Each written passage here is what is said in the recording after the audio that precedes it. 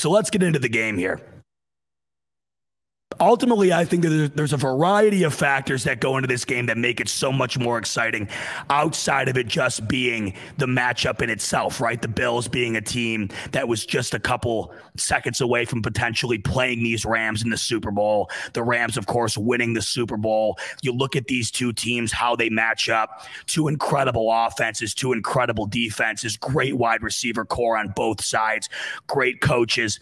Hell, these coaches basically share the same names. You have Sean McVay and Sean McDermott.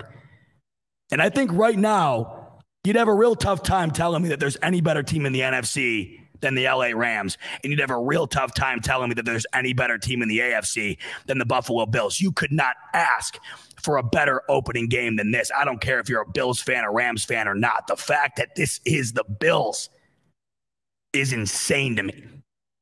I mean, think about it. Think about if you were just, a Lions fan, whatever, a Jets fan. God bless you. I mean, don't even want to put that into your head, but just run with me here. I mean, think about it. I'm sure if you're like me, you get excited for big-time matchups, even if the Bills are involved.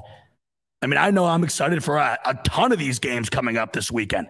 My God, the matchups coming up are insane. But when you look at this slate, I mean, who in their right mind who has even a remote liking for football doesn't think that this game is as big as it gets to open up the season? And who in their right mind, who even remotely likes football, isn't going to have NBC on at 8:15 Eastern this coming Thursday? This game is massive.